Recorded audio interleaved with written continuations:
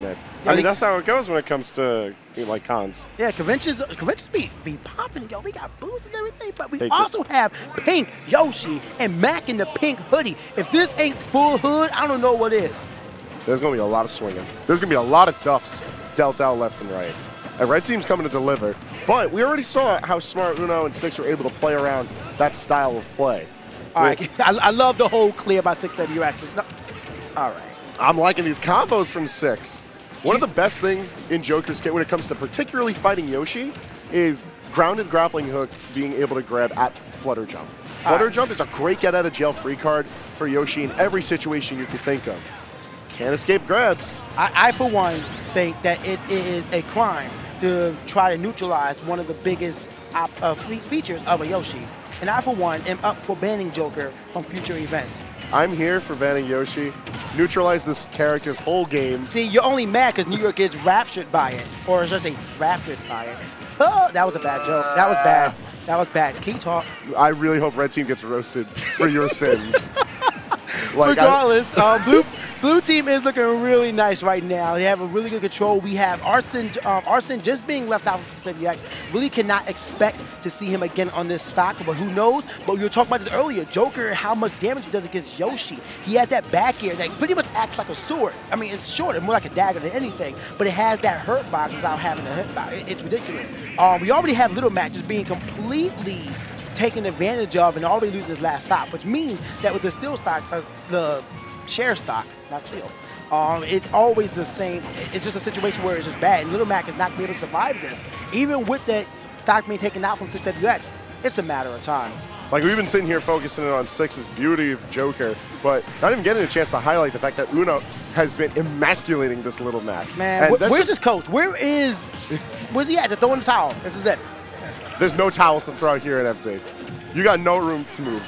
Man, look at this. We're bringing a knife and a gun to a fist fight. This is the most unprepared Little Mac has ever been.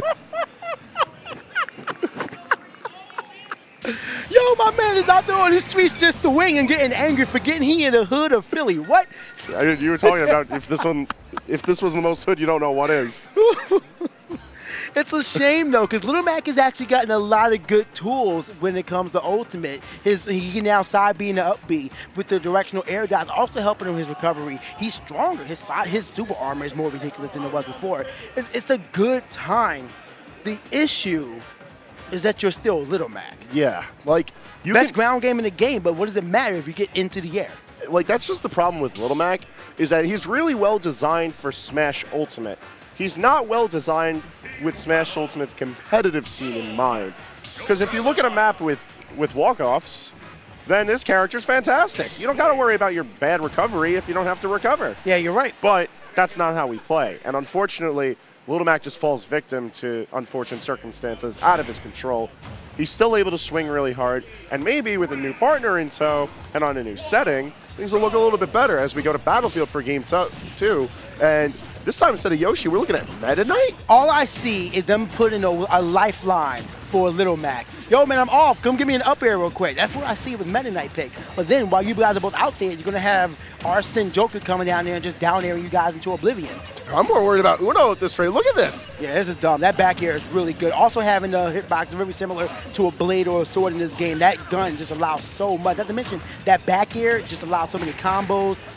It's just really nice. But unfortunately, comboing his own partner from his opponent's play with the roller. Not what you want to see. Like right now, Uno's just making sure that everyone's covered in ink and everyone's ready to swing. And look at that. Look how big. Yo.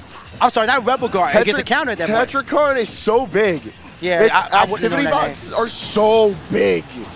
Tetrakarn? Tetrakarn. Tetrakarn. Tetrakarn, and then the blue one when it's reflecting is Makarakarn. Sounds like a bad game.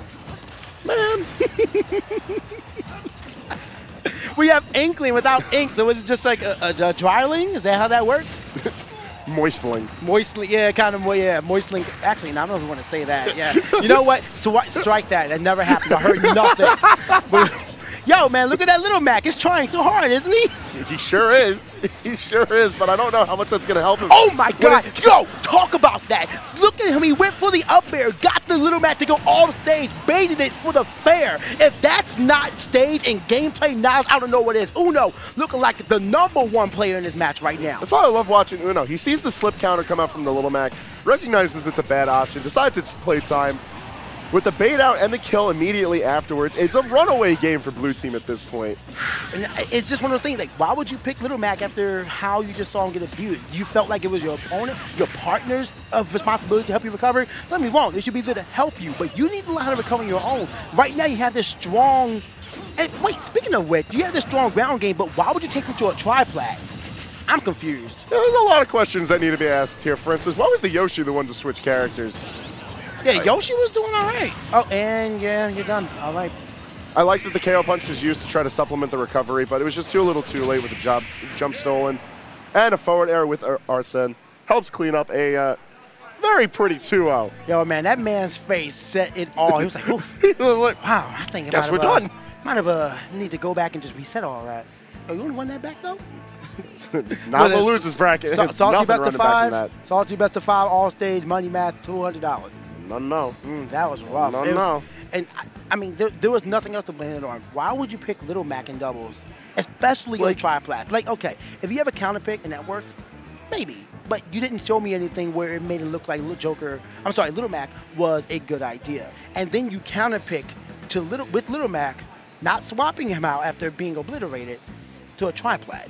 Just questions. I think the problem isn't so much Little Mac and like his lack of tools for covering those stages, so much as it's like him and his teammate didn't know how to coordinate around Little Mac because he could swing hard, and you could plan around that.